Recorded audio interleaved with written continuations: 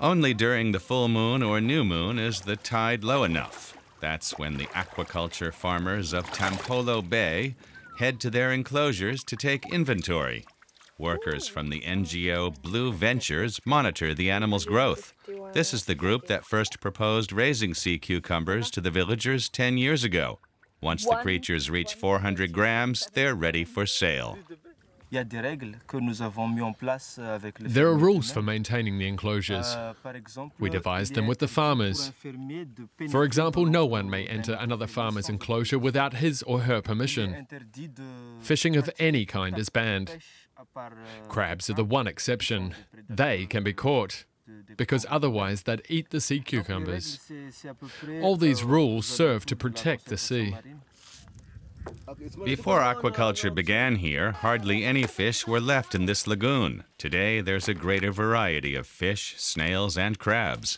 That's because sea cucumbers act like natural filters.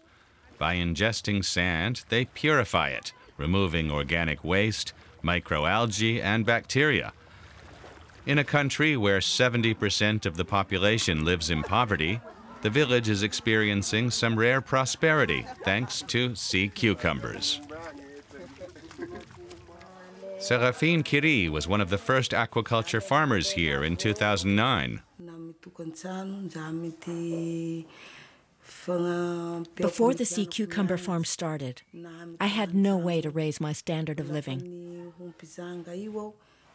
Since I got my own enclosure, I've had enough money to send my 2 children to school. And I've bought a few nice things for my house. And I have a herd of goats now.